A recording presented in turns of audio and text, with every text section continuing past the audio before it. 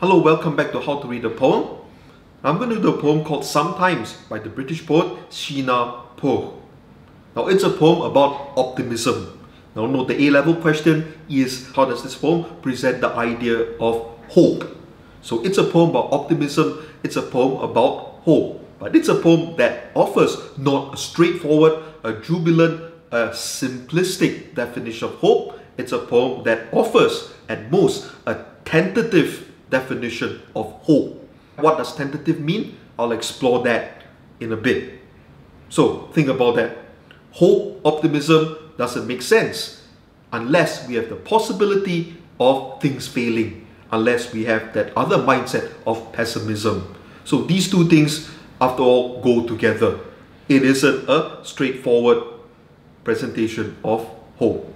So sometimes things don't go, after all, from bad to worse. It's a straightforward statement of the theme of the poem. But note how the punctuation serves to slow down the line. Note how the line is broken up into almost a kind of enjambment style. Sometimes things don't go, comma, pause, after all, comma, line break, from bad to worse. In a sense, this is what we've been talking about. The optimism presented is qualified. It is a tentative demonstration of what optimism means. Of course, behind this sentence, we're supposed to hear the idea that, of course, sometimes things really do go bad. We understand that the world isn't tailor-made to suit our desires. The world is a place of disappointment. Sometimes things do go from good to bad. But now the poet tries to present the opposite idea.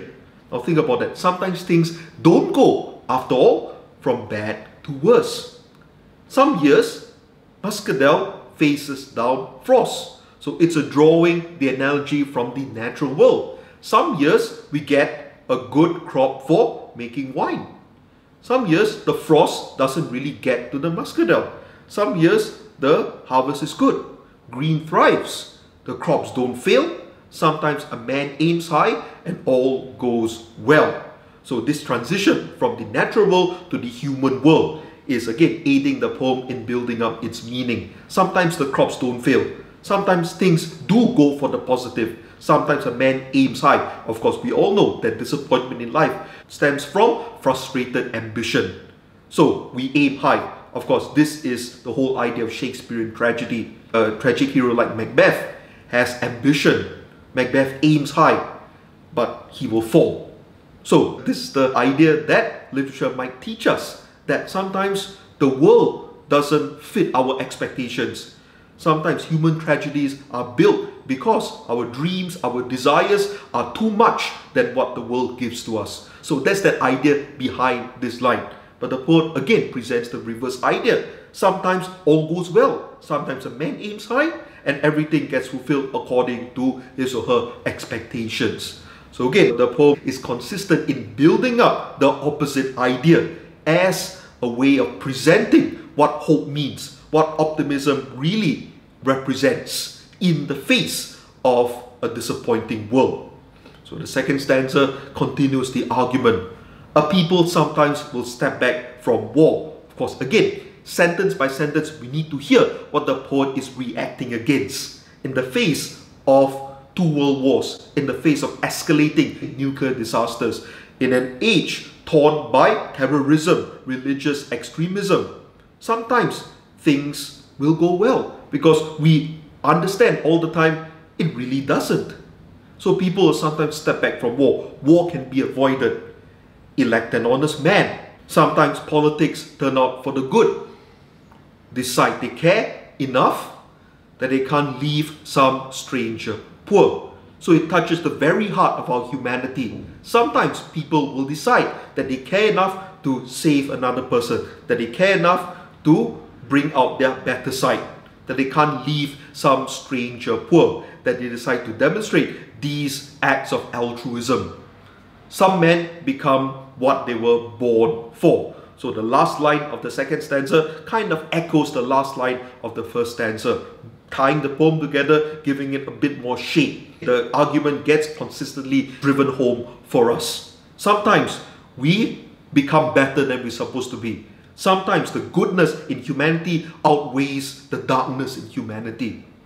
Again, when are these times? The poem remains unspecific on that point.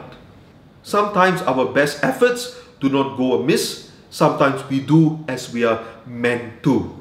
So the poem embraces a wide range of topics, switches from the macrocosm to the microcosm, back to the macrocosm. We have lines that talk about politics, human affairs on a grand scale. A people will sometimes step back from war.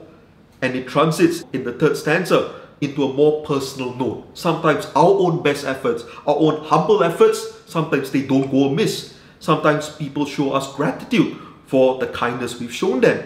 Sometimes we do as we are meant to.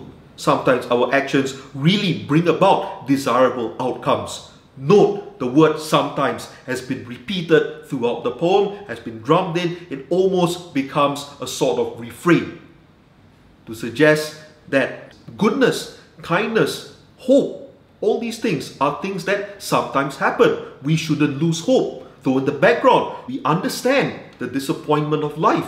We understand the cruelty of the world. We understand that more often than not, human beings are inclined to darkness, to cruelty, to insensitivity, to pessimism more than optimism. This is what, after all, human nature means. People can range from the good to the bad. Why are we looking at the bad? Sometimes it does us good to look at the positive aspects of our life. The sun will sometimes melt a field of sorrow that seem hard frozen. Now, the poem shifts back into the natural world. So we've gone from natural world to the human world and back to the natural world. A sort of like tying the poem together, giving it a greater sense of coherence, giving it a greater sense of unity. And of course, this tying in brings us back to the start of the poem. So as if the points of the poem get drummed into us consistently. The sun will sometimes melt a field of sorrow. Now note the phrase, a field of sorrow, blends the natural world with the human world. Sorrow is approached metaphorically. It's described as a field that the sun will sometimes melt, that it seems hard frozen. So the coldness in the human heart is likened to a frost-bitten field that the sun will melt. So again, this tying in between the natural world and the human world, it all coheres, it all comes together. This is like the last poem I did, the red and the black, trying to suggest things on the grandest scale possible. Big truths about life, big truths about the world. That's sometimes seen hard frozen. That field, the sun will sometimes melt.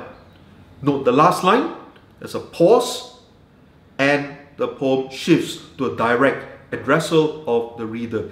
May it happen for you. The poem beautifully ends on a sort of blessing. May all these good things happen to you. Note, the word is not, it will happen to you, keeping with the tentative presentation of hope in the whole poem. So sometimes things go for the good, sometimes people are better than they're supposed to be, sometimes life works out. May it happen to you. The poem again ends on a note of optimism, on a note of hope. It directly addresses the reader.